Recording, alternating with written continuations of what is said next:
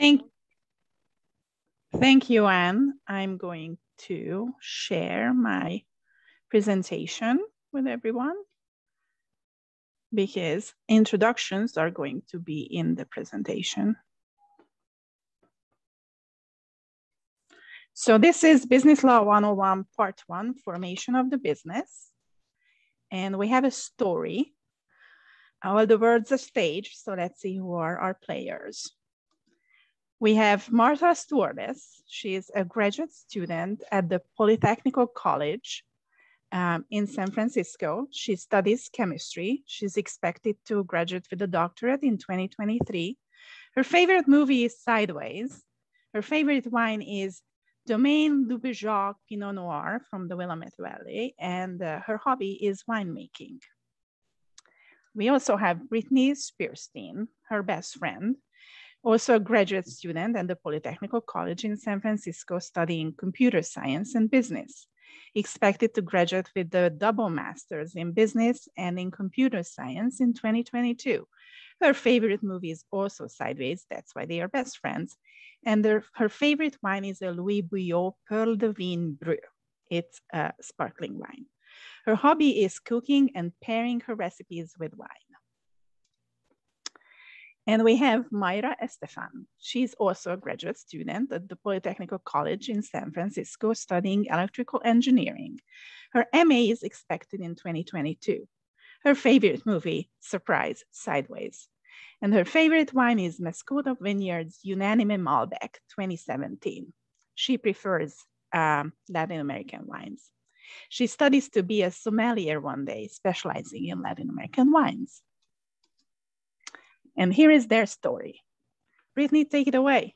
Okay, hi everyone. So I thought I would start off just before I get into the story, my favorite wine quote, which is the secret to enjoying a good wine. Step 1 is to open the bottle to allow it to breathe. Step 2, if it doesn't look like it's breathing, give it mouth to mouth. Because I can't see any of you, I'm going to assume that you're hysterically laughing. Here's the story. Marta came up with an idea for refining the winemaking process by building a device that would continuously monitor certain key chemicals during the process and use sophisticated software algorithms to determine exactly what quantities of which ingredients to add at what times during the process to achieve the optimum balanced wine. Brittany worked with Marta to refine the algorithms and develop the software code for the device. Mayra came up with a hardware design for the device, which is a chemical sensing probe inserted into the winemaking vat, attached to a computer input and readout device, and built a crude prototype of the device in the school's engineering lab, which Brittany programmed. Marta then tested on her next batch of home-brewed wine and surprisingly found out that it was delicious. Thank you. So the trio dubbed their device Sideways Winemaker and began holding dorm parties featuring their Sideways wine made using the Sideways Winemaker. Mayra even designed a cute little label for the Sideways wine bottles, shown here, with the letters SiWy written on it for Sideways Wine. Brittany created a little web page where she described the delicious taste of Sideways wine created using their Sideways Winemaker.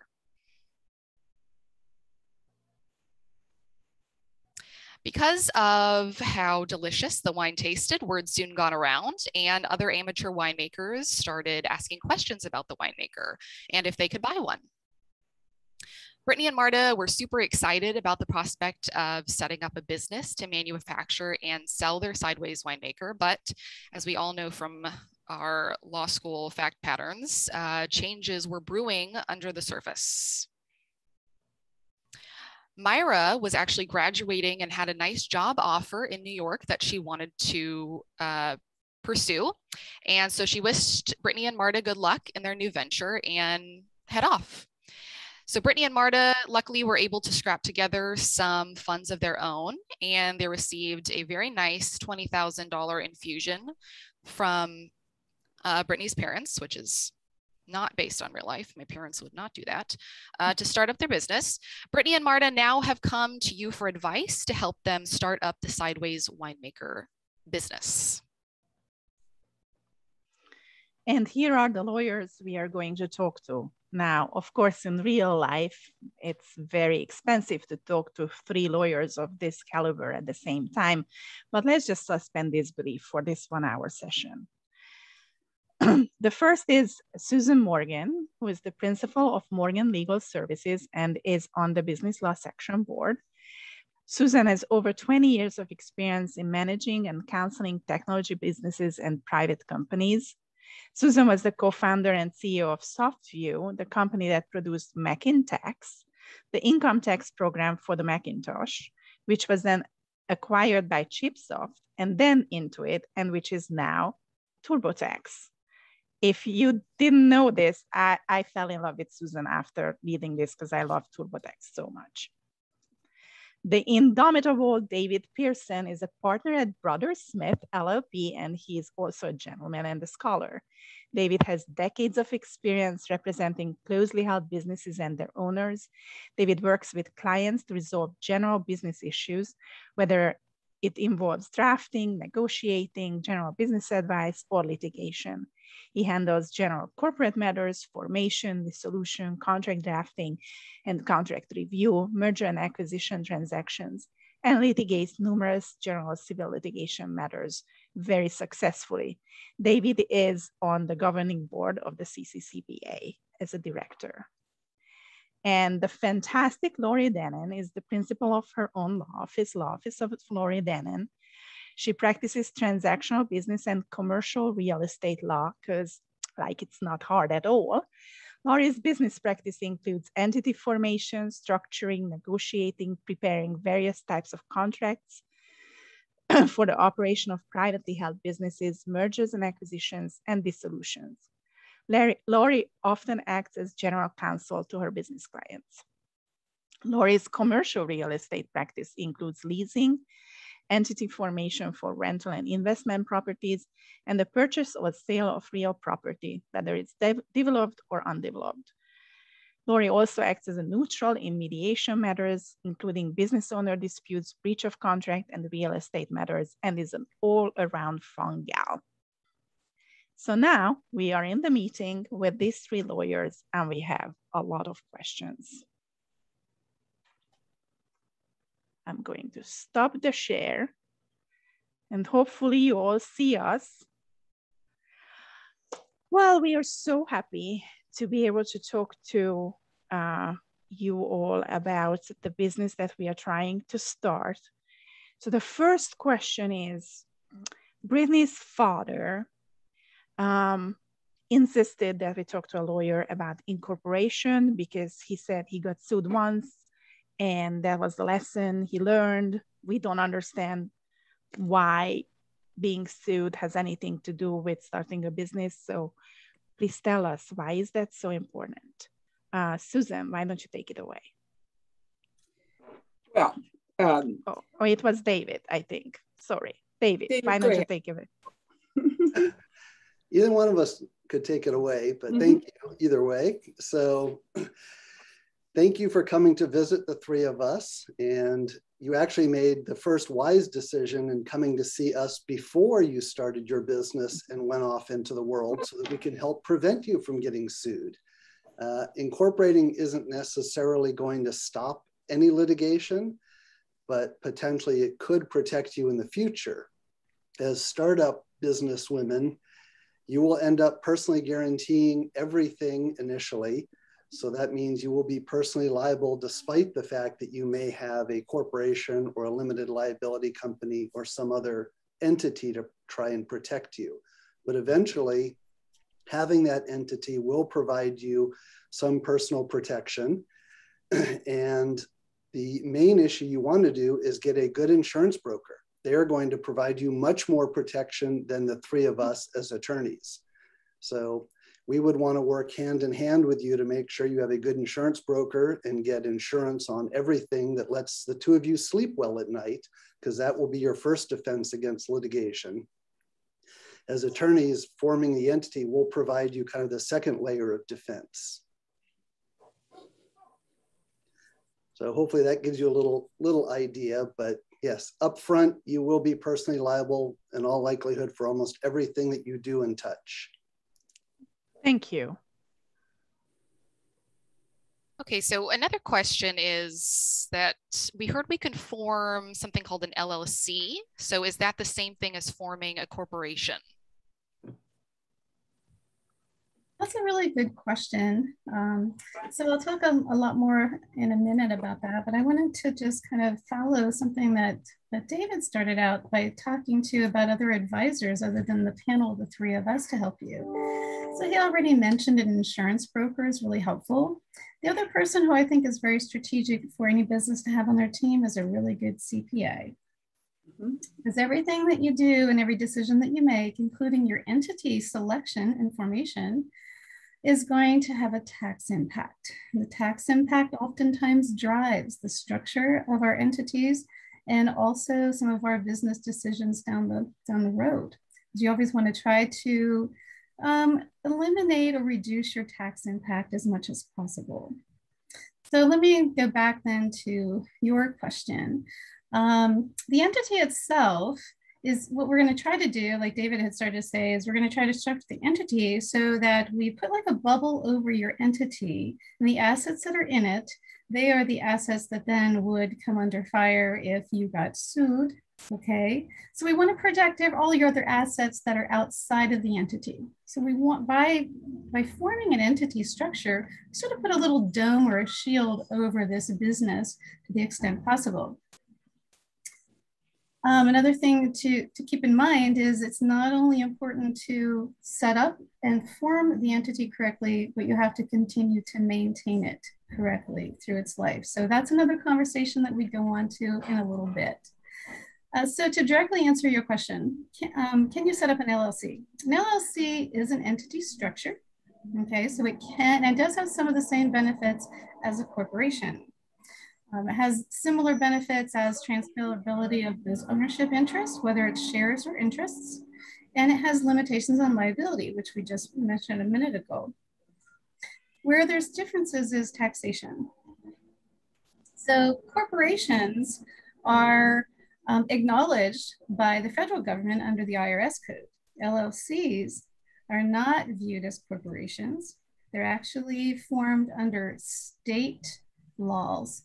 So another part of our conversation down the road will be if you're ever going to be operating in a different state, because we'd have to, if you would want to be an LLC, we'd have to be looking at many different states' laws and rules related to those LLCs. The federal government views the LLC basically as a partnership for taxation. There's an exception to the rule, as most things in the Internal Revenue Code, but for the most part, they're viewed as partnerships. So yes, you could do an LLC for limitations on liability, or the transferability of interest. There's some benefits, but taxation would be a big issue. Another issue is when you look at your future planning. So are you going to bring in other investors? Do you need to get more debt? I mean, you're starting a wine business. There's going to be a lot of expenses for you. If you're going to bring in VCs or angel investors, they oftentimes are going to like a corporation structure more than an LLC structure. So you have to kind of look a little bit into your future of what you think, where you think you're going to go with the growth of this company. And then of course you need to look as you grow for your employees. Do you want to have stock options? So they're a little bit easier under a corporation structure than giving interest under an LLC. So hopefully there's a lot more to it. As all things in law, it's an analysis of pro and con and risk management. But that's a good overall view at this point. And then we'll let you delve into some particulars as we find out more of what you want to do with your business. Sorry. Okay, so I'm really concerned now about these corporate taxes. I keep reading in the news that there's been something done in 2017 about the corporate tax, but I don't really understand it. Neither do I have really a desire to learn much about it, other than I don't want to pay more taxes. So Susan, what would you tell me about how we can avoid paying more taxes than we would otherwise? Okay, well, first of all, Martin and Brittany, it's delightful to meet you. Congratulations on your invention. I can't wait to taste your sideways wine. It's good. It's good. It certainly sounds good. So following on what Laurie said, which really dovetails right into this question, LLCs are what's known as flow-through entities, as Laurie said, taxes partnerships, which means that the entity doesn't pay taxes. Instead, the profits and losses are transferred down to the members, and the members put those or add those to their own individual profits and losses for taxes. Corporations come in two flavors. There is a C corporation and an S corporation. An S corporation is somewhat similar to an LLC in that it's also a flow-through entity. The S corporation doesn't pay taxes at the entity level, but the profits and losses are distributed down to the shareholders, and the shareholders then add them to their own individual taxes. The difference is a C corporation. In a C corporation, the entity does pay taxes. So the problem, in a sense, or one of the problems with a C corporation, or that you have to, at least one of the issues you have to be aware of, is that if the C corporation, which has to pay taxes on its profits, assuming you had profits, then distributes money down to the shareholders also pay taxes. Those are considered dividends. So that's where you get into this double tax. With a C corporation, if you are planning to distribute profits down to the shareholders, you're going to pay double tax at the entity level and then again at the shareholder level. Not a very good result. So if you're starting off with expecting a lot of losses, let's say, because this business sounds like it's going to need capital, it's going to spend a lot of money, it'll take time before it reaches profitability. With a flow-through entity like an LLC or an S corp, the entity doesn't pay any money, but what's better is that these losses get passed down to the shareholders, and the shareholders can then add them into their individual tax returns, and that could be beneficial. It's easy to change from an S corp to a C corp. It's just a filing with the IRS. If you decide you want to be an S corp, you have to make that decision at the time you incorporate, and you have, I think it's 2.5 months in which to file with the IRS your what's known as S election. So you have a limited time to choose to be an S corp, file it with the IRS, and then you're an S corp. S corps do have certain restrictions. If any of your shareholders are going to be foreign people, you don't have an S corp anymore because that's not allowed. If any of them are going to be entities, no more S corp. If you're going to have a different class of stock, like when your VCs want to join, you lose your S corp. That's not harmful. It just means that you switch at that point in time from an S to a C. So that's kind of an overview of the difference in tax consequences for the different entities.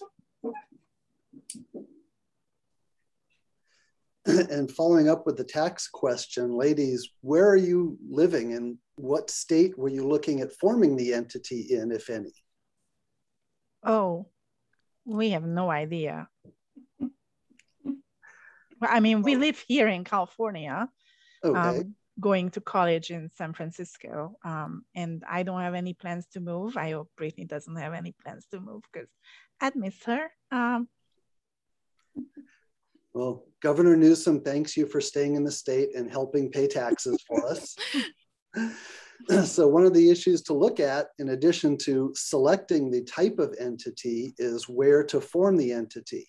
And we have a lot of clients that come to us and they've seen commercials on TV that say that Nevada is an awesome place to form an entity and they won't have to worry about taxes and they'll be able to do all kinds of good things. And Laurie and Susan and I have to then convince them that that's not really a good idea, depending upon what type of business they have and what they're doing. The two primary states that we work with in forming our entities, because we are California attorneys, is either California or Delaware. And those are the two big states as far as our local residents are concerned. Delaware obviously has courts specific to corporate disputes. They have probably the most developed corporate law in the United States. And most of our publicly traded companies are located there because of those beneficial corporate rules and the courts. But smaller entities generally look at filing in the state where their owners reside, which would be here in California. Because if you were to file in another state outside of California, you would still have to register it here. And then you get to potentially pay taxes in multiple states without having any business there or any property there. So in general, we recommend that you file here in California unless there's some reason to go to a separate state. Filing here is easy. With the pandemic, our Secretary of State has helped to streamline their website so we can do all of the filing from our offices right online and set up whichever entity is best fit for your startup. Right here in California, you only have to pay California taxes, which unfortunately are high. And at some point in the future, the three of us may convince you to move to Nevada or Texas or a state that doesn't have a personal income tax to save yourselves some money. Right. So suppose we decide to do a Delaware S Corp or a California S Corp. We have to, of course, discuss it among others, among each other with Brittany. How do we go about this, Laurie? What is the next step to take?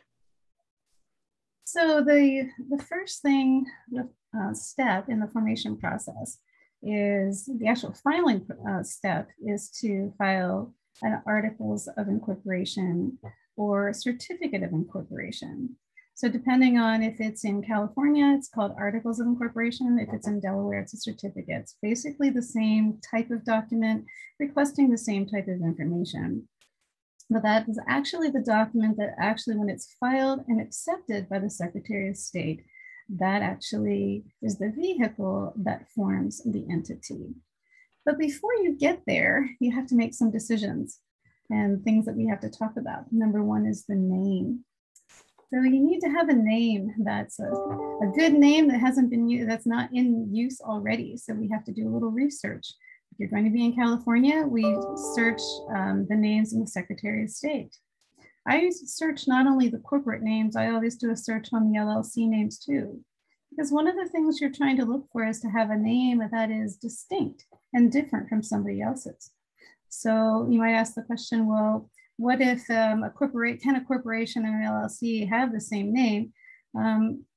Potentially yes, but it is confusingly similar. And if somebody goes to sue you and they happen to name your corporation instead of an LLC with the same name, you still have to go into court and get rid of that lawsuit, which costs you money, and you can't go to anybody to get attorney's fees back. You just have to pay that expense. So my view is always to tell clients, let's pick a name that hasn't been used before, and let's pick a name that's distinctive from another entity. We don't just stop there. I usually look at fictitious business names. I also go to the USPTO website, which is the United States Patent and Trademark Office. I look for the trademark registrations because I want to make sure that somebody did not trademark the name. Why would I do that? Because you would spend all the money setting up and forming an entity, only for the first thing to do is you'd probably receive a cease and desist letter. And then you'd have to change your name. So it's better to do some planning and some research up front before you decide on that name. And also the other thing is domain names, because you want a website. So I always do one of those searches also. So you want to do a little work there. You'll need to establish an address for the entity. So we'll need to know what the address is going to be, the principal place of business. You can have a mailing address that can be different also. The principal, your executive office can be a different address. The next thing is an agent for service of process. So you can either have an individual be an agent, or you can have a corporation. There are third-party corporations that actually act as agents for service of process. Those names and those addresses are listed on the Secretary of State. So they're publicly accessible. So sometimes, somebody might want to start out not paying a fee to a corporate third-party agent, but then they have to realize that whatever address they're putting out there, if it's their home address, that's also a matter of public record. So usually try to forewarn people about that. And once it's out there, in the public domain, it's out there. So you can pull up and search these articles or certificates of incorporation just by looking at the website. And then you'd want to put also officer and director indemnification and liability limitation clauses in your articles. You don't actually have to. You can take care of that and put that in your bylaws, but you can also put it in your articles. So just to wrap that up, the articles or the certificate of incorporation is the first document that you're preparing for filing. And when that document is filed and accepted by the California Secretary of State, that actually forms your entity. And that just starts the ball rolling, and you have a lot more documentation to do after that. Our office will happily represent you as an agent for service. And I prefer to be agent for all of my clients because I want to see that lawsuit. I've had clients that have used some of the corporate services, and things sometimes get lost in the mail or they get lost in the shuffle. I've been served personally too many times on behalf of clients. Always causes a bit of nervousness before I look at who is actually the defendant, and it's not me, which is always a good thing. But having that personal service on the attorney is a big plus. And I offer it as a free service. I don't charge my clients for being agent. So I want to see that complaint so I can deal with it as soon as it gets served. Great. So this is a lot of information. Susan, are we done yet? What else do we have to do? So we are a long ways from done. So I'm going to talk about the steps that any company would have to do. And then I want to talk a little bit about specific things that you have to do because of your particular situation. So let me take a few minutes here. So having formed the company and have your articles, the next charter document or key document you need is your bylaws. Corporations have to have bylaws, and these will get drafted by your attorney, and the bylaws will set forth. The bylaws are not public. They are not publicly filed. These are internal.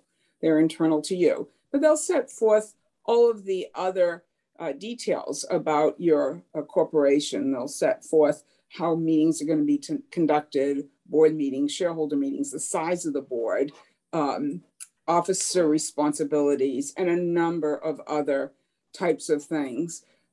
So those have to be drafted and generally board approved. Then following the bylaws is what we call your organizational resolutions or minutes of first meeting. So corporations have certain formalities that they have to adhere to, or they can lose the protection of a corporation. If you don't act like a corporation, then you may not get treated like a corporation, and you may lose that limited liability protection, which is the whole point. So you do want to adhere to the corporate formalities. And one of them is you have to, your board has to be set up and follow certain formalities. Some things have to be approved either at meeting of the board or in lieu of a meeting by written consents that are properly handled. So boards have two ways to act, by meeting or by written consent. And either way, there has to be a first meeting or organizational resolutions, consents to set up the rest of the corporation. So that those minutes or resolutions will appoint the initial board members, generally by the incorporator. After that, board members are elected. Board members are elected by stockholders, but before you have stockholders, you have this initial step. The officers are then appointed, your key officers, which would include like CEO or president, a secretary, and somebody that's either a CFO or a treasurer, a financial officer. There may be others. You may have some VPs, you may have some technology officers, but at least those key three officers. You generally will have to adopt banking resolutions because you're going to want to open up a bank account. And the bank is going to want to know that the board adopted resolutions saying who gets to sign checks, who can spend the money. So you'll need some resolutions around that. And then finally, you're going to need to issue stock so that you become owners. The way you own the company is by issuing stock to yourselves. And you'll need the organizational resolutions to approve these issuances, determine how many shares you're each getting, and approve those issuances. So that whole set of actions are a part of this organizational resolution or a first meeting that any company needs to do. Now, I want to take a minute to also talk about a couple of issues that you need to deal with because of your particular situation. And they have to do with protecting your intellectual property. So you all developed your technology, your prototypes, before you formed the corporation. So the two of you need to assign in everything you developed into the corporation. The corporation has to own the technology, otherwise it's not going to have much value. No sense having an entity if it doesn't own the technology. Typically, you'll assign it in exchange for getting your stock. But you have a little problem. You have a third party who developed technology who's no longer here. You're going to need to have a talk with your friend and have her assign in everything she developed into the corporation. Whether you want to give her a little bit of stock or not, that's a discussion you'll need to have. But that technology she owns needs to get assigned into the corporation. And your last little problem is that some of this technology you developed using school property. And universities have a way of wanting to assert rights to anything that's developed on their property. You'll need to have a chat with the university to see if they will assign in or waive any rights they may have in exchange, perhaps, for a little bit of stock or whatever. But those are conversations you're going to need to have so that you, end of the day, your corporation owns everything free and clear. The last thing you want is a cloud on title of ownership of your IP. So there's some issues to deal with here. Susan, what do you think about setting up two entities, one to hold the IP and one to actually be manufacturing to protect the IP further? That is a possibility. It's obviously a little more expensive and a little more complicated, depending upon how you intend to affect manufacturing. But that has been done, and that is something to consider. Well, thank you. I am a little verklempt here, thinking about all these permutations of choices. But see, Brittany and I, we have been like best friends since high school, and then we basically went to the same school just so that we can, continue studying together. And it would be really awkward to hold these meetings and write minutes and all that jazz. So how can we avoid that? David, do you have some ideas for us about this? There is a thing in California called a close corporation that lets you omit doing a lot of the corporate formalities. I don't really like them. I know a lot of attorneys don't like them because if you omit too many corporate formalities, it makes it easier for a judge to decide that you aren't really a corporation and you are personally liable. So I tend to shy away from them. But really, it's simple to follow the corporate formalities. You just need to have one meeting a year with the shareholders and one with the directors that you document. You don't have to document every single meeting. You just have to have that one meeting a year that you document. And unfortunately, too many clients don't do that. And 10 years down the road, when you go to sell your company, you are creating 10 years worth of meeting minutes. But our firm sends out reminders every year for you to go and hold your meeting, and we offer to document that for you just to keep track of it. And we highly recommend that you do that. And if I may add into what David is saying, corporations can use written consents in lieu of a meeting. So you can, if you have things you need to do, but you don't want to have meetings, is just have a written consent, which the attorneys can write up for you. They write up what you're agreeing to and approving, and then you just sign it. And that's a really simple way to get business done within the the confines of the corporate code and not have to worry about a lot of meetings. I agree with both David and Susan. And you can set up templates. We do that in our office all the time, especially when you're first starting out. You kind of repeat the same kind of actions that need to be authorized. And so you basically can have templates set up for those meeting minutes that kind of guide you through almost like a fill in the blank at the beginning. I think they become more critical as you get larger and you have more people involved, but that's also something else that you can consider. So how do we keep control of the company if we keep giving our shares, you know, to here and there? Okay, that's a really interesting question, because at some point you may not keep control of the company, but certainly in the beginning, you want to keep control. So first of all, you want to, depending upon where you're setting up your corporation, in California, if you authorize a large number of shares, there's no penalty. Not all states are that way. Some states authorizing a large number of shares is a penalty, but not in California.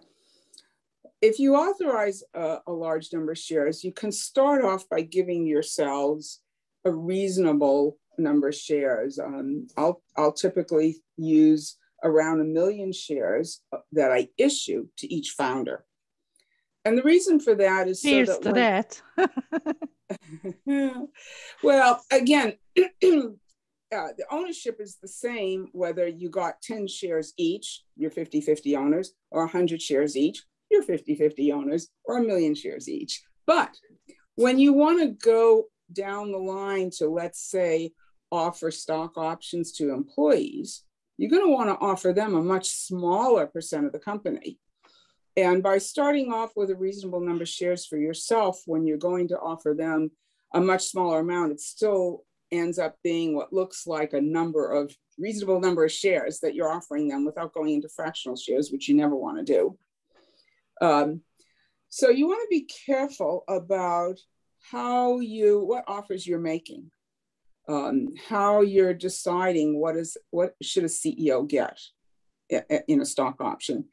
You also want to be careful about how you're dealing with financing. So you have $20,000 that's been given to you that presumably could be construed as a debt. Maybe when you have enough money, you pay that back with an interest. That's one way to stay away from equity. Another way to construe it is what's known as a convertible promissory note, convertible debt. It's kind of a hybrid, which means it's debt until you do a financing round, usually with a VC, later on down the line. And the reason for that is if you wait till later on down the line, your company's worth a lot more because you will have done a lot of great things to make the value of your company higher. So that debt converts to equity at a much higher valuation. In the beginning, if you try to sell equity, your valuation's not that high. You're going to give away too much of your company.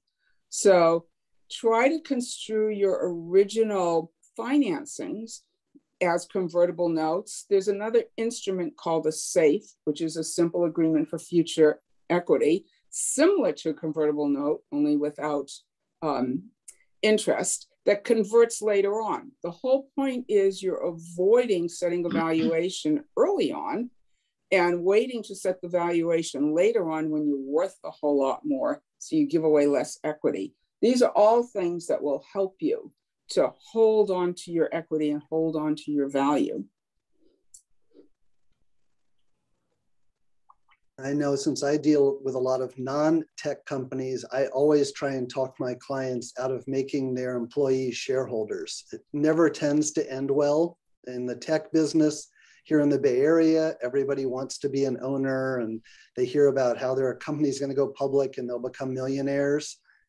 Most companies don't end up that way. And with a business like yours that's primarily manufacturing and not necessarily high tech, you don't really want to encourage those employees to become shareholders, because then they get to look at your books and records and you have heightened duties to them that you wouldn't otherwise have. So We can do other things to make it seem like they have ownership, beneficial interests, but without giving them actual stock and having ownership.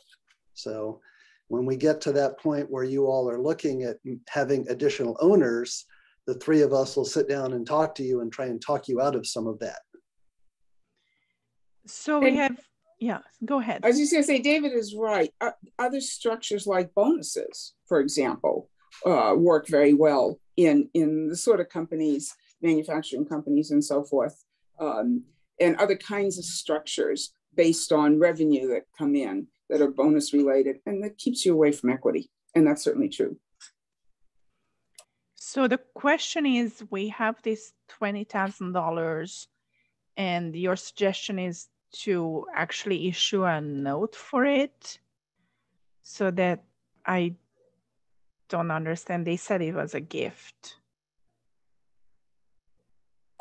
If he wants it to be a gift and have nothing in return, that's wonderful. But most of your people that are going to invest in your companies aren't going to invest that way. So if not this particular infusion, there will be other infusions you will need. 20,000 is probably not enough to get you to cash flow positive. It's enough to get you a few places where you'll need to go out to the community to raise more funding. So at some point, you'll have to look at the structures for doing that. Right, and that's why you suggested that if we need financing for our manufacturing process, then maybe a corporation is a better idea than an LLC. Maybe, maybe not. It also depends on how you go about getting the financing, because a lot of startup people go to the SBA. You go to a bank and you apply for an SBA-backed loan, and that's what they are there for, is to help people start out their businesses and get that initial funding. So it doesn't matter at that point what type of entity you are with the SBA, because you will be personally guaranteeing it, taking out life insurance and lots of good things. Right, but Right. Will that SBA loan be enough? That depends on your business plan. The three of us would have to see if you've got your business plan set up and what you're looking at spending. And obviously you would want to have, as Laurie said, an excellent CPA to start doing a cash flow analysis and helping you decide what's called a burn rate, how much cash you're going to burn before you start becoming cash flow positive, to determine how much money you actually need to get this off the ground. All right, Yeah. Suzanne. To the extent you want to raise larger sums of money, SBA loans will go so far, only so far.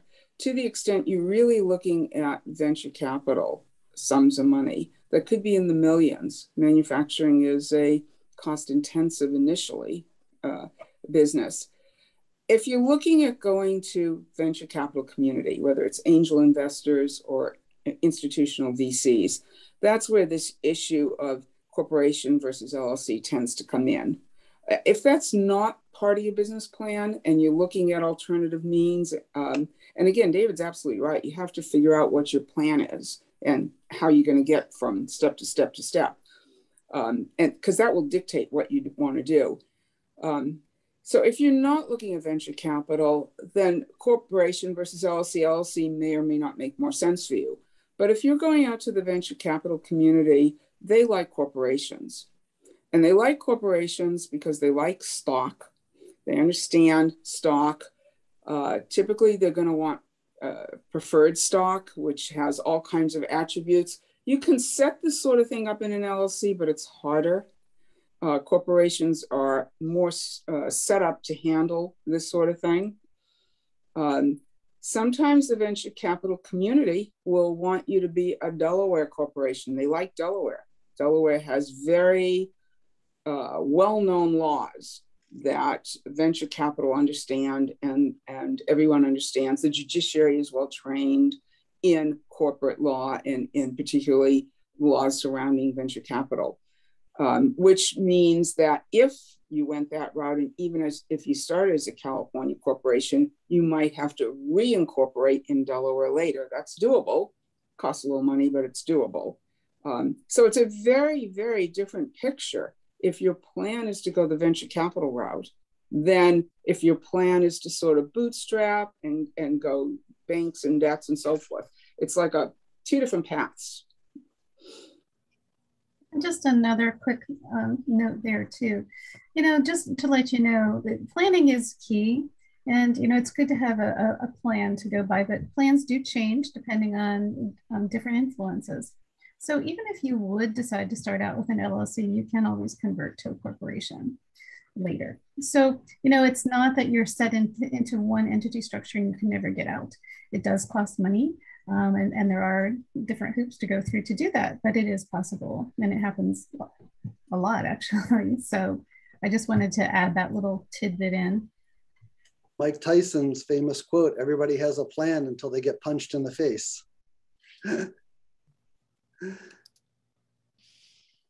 Well, we see one question. Suppose Brittany and I are sisters and we want to set up a family business. What is your suggestion to avoid the corporate formality specifically for a family business? I think you touched on this, but maybe can go into a little bit more detail. I think probably all of us can answer that one. And David already answered it a little bit when he said that if it's a corporation in California, you can choose a closed corporation. And I align with David too. I don't do them very often, but the formalities are a bit relaxed there. As far as between corporations and LLCs, LLC formalities are a bit relaxed. However, that's required formalities are a bit relaxed.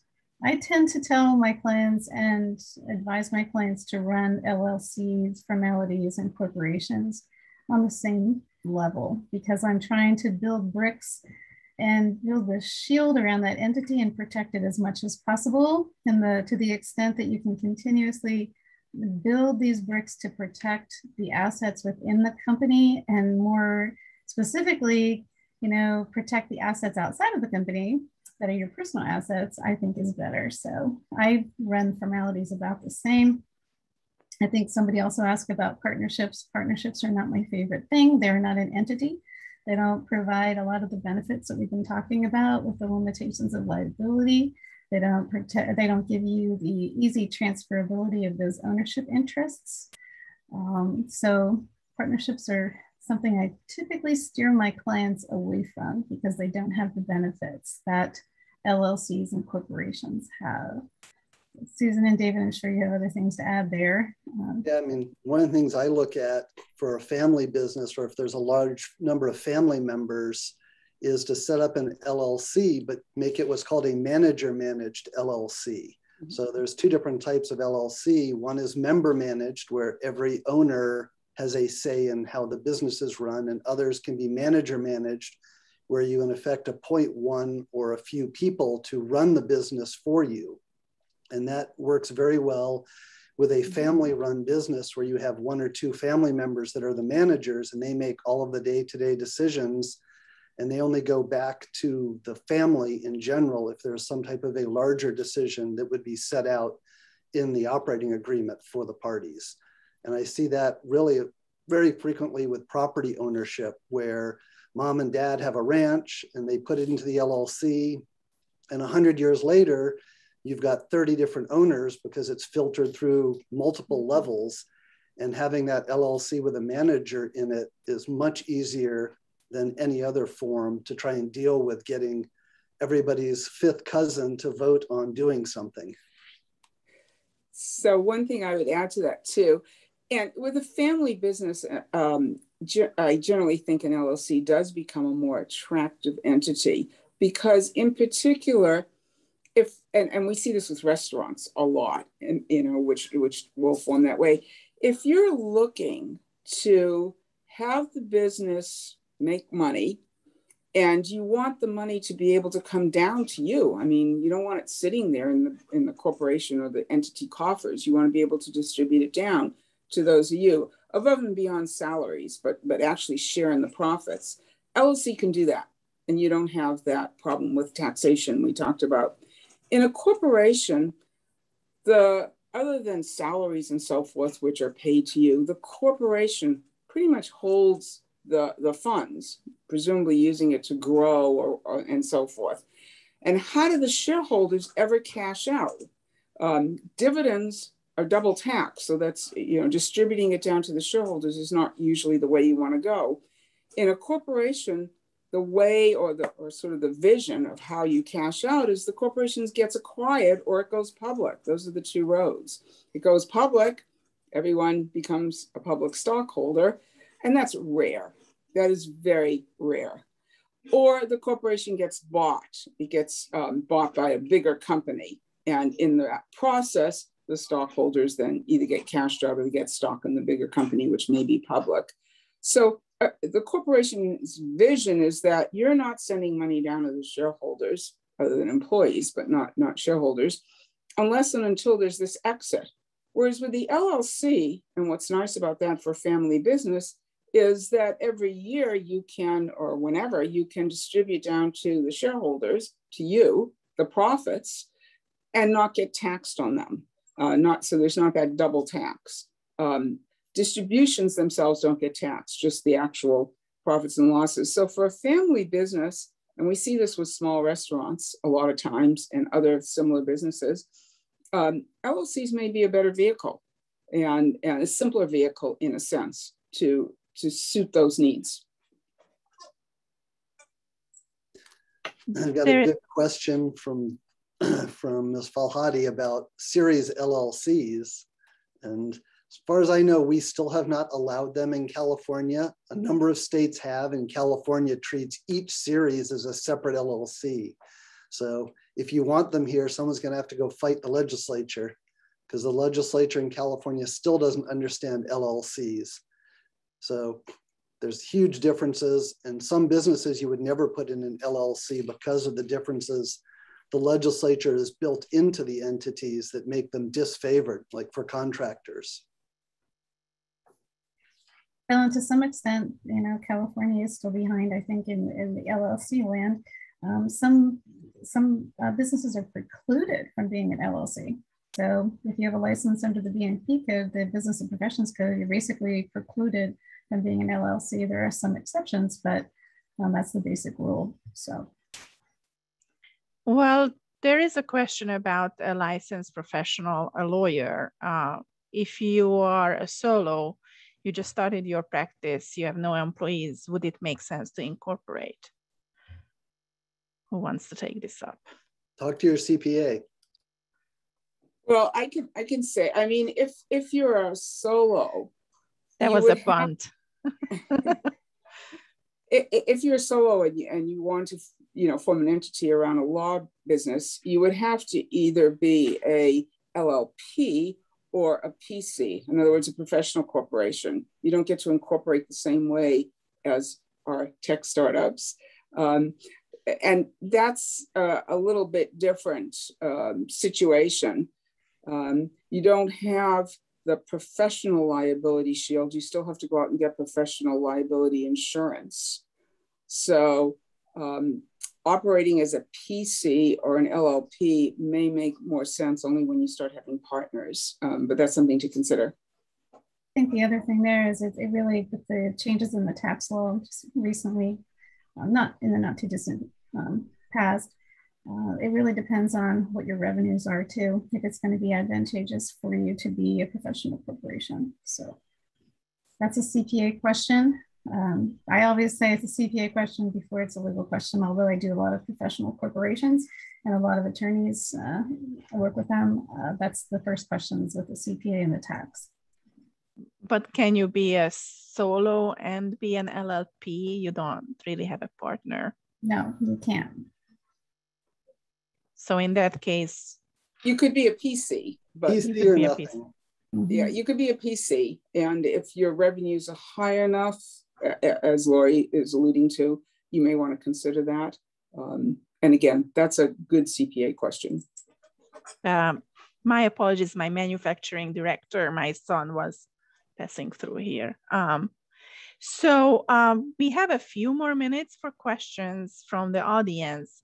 Please type it into the chat. And while you're doing that, I would like to let you know that this is an 8-part series. We still are working to figure out what actually the next few parts are, but the immediate coming up is actually next Tuesday at the same time.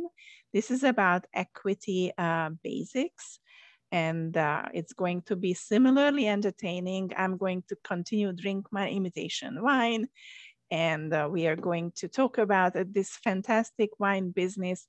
In following sessions, we will be talking about employing employees and how to do that, in holding and managing the IP and making sure you're not in trouble with that.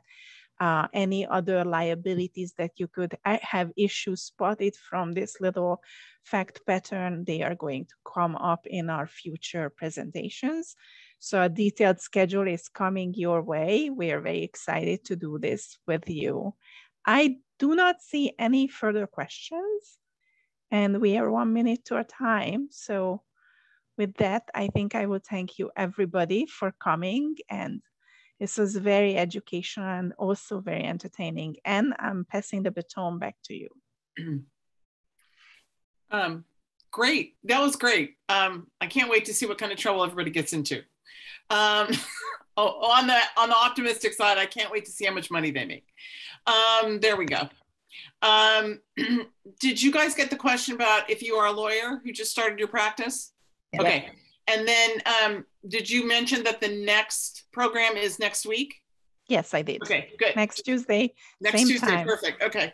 Yeah. And thank you, everyone. And hopefully we'll see everybody next week. Oh, one more thing. I would like to invite everybody to the Business Law Section's M-Series Spectacular presentation, which is about a brave new world. So we are going to talk about cryptos, NFTs, and social media. And I'm going to be a sober presenter there. I'm going to be somewhat knowledgeable. Thank you so much, everybody. And